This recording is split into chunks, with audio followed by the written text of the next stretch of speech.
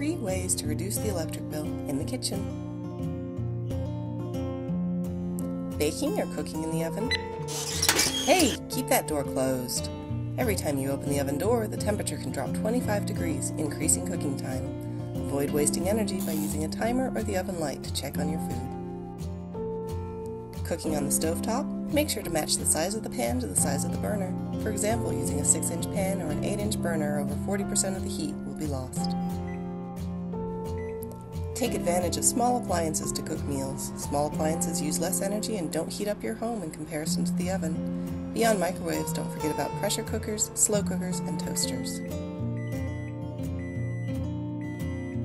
Take these small steps to reduce your electricity bill, saving money in the long term. Happy cooking! For more information on this topic or any other extension programs, please visit our website, www.adamscountyextension.org.